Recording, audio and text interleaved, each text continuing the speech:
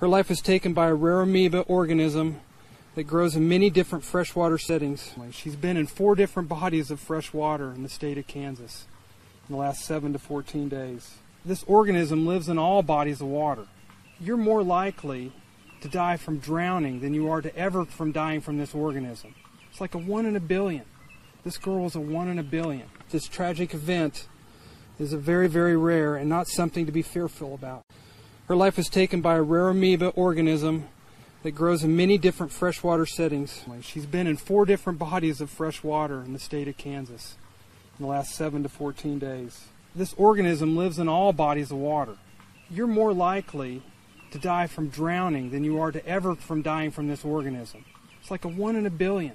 This girl was a 1 in a billion. This tragic event is a very, very rare and not something to be fearful about.